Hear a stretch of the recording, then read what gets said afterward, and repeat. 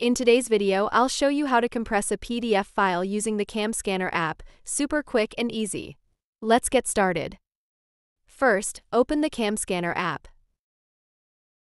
Now go ahead and open the PDF file you want to compress. This should be a file you've already created or scanned inside the app.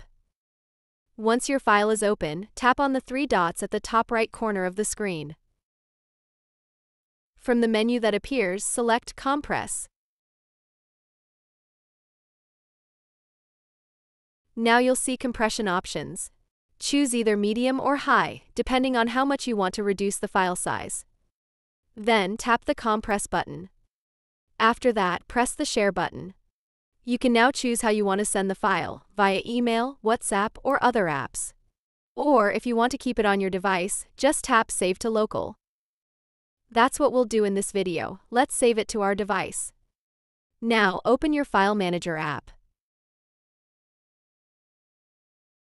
Go to Phone Storage, then open the Download folder.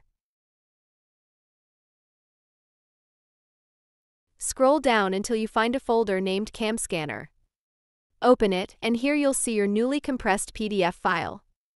As you can see, this is the new compressed file. And here's the original folder. The original file size was 208 kilobytes, and now it's been successfully reduced. And that's it. You've now compressed a PDF using CamScanner in just a few easy steps. If you found this video helpful, don't forget to like, comment, and subscribe for more simple tech tutorials. Thanks for watching.